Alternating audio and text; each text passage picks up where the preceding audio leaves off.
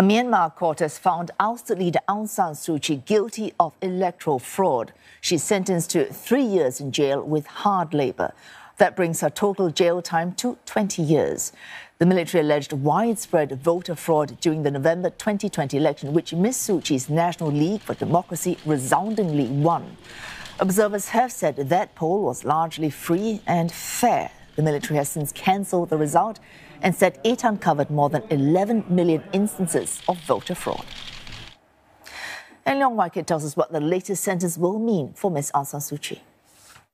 Under Myanmar's laws, anyone who breaches electoral offences are subjected to rigorous imprisonment, which is hard labour. Now, people who are sentenced to hard labour don't serve their jail sentences in prison. They're typically driven to far-flung, isolated places around the country to work on places like farms, like your cow farms, fish farms, paddy fields.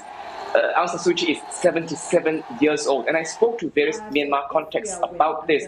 One of them said that he thinks it's unlikely that Ms Suu Kyi will be subjected to hard labour. This is just punishment on paper for the Myanmar army to send a strong message. But another Myanmar observer says, with the Myanmar army, you never know. And there is perhaps reason for making that remark, because not too long ago, Myanmar Army Chief Min Aung Hlaing had said that Ms Suu Kyi could be able to serve all her sentences in house arrest instead of in jail. But that's provided her trials are all complete. Now, Ms Suu Kyi still faces more trials, including corruption. But shortly after what the Myanmar Army Chief said, the Myanmar Army allowed Ms Suu Kyi's house in Yangon to be auctioned off, to be sold off. Now, this is the very house that she spent decades under house arrest in Yangon. You will sometimes see visuals of her standing behind walls to give speeches to people in Yangon. So it does appear that the Myanmar army will say one thing and then do another.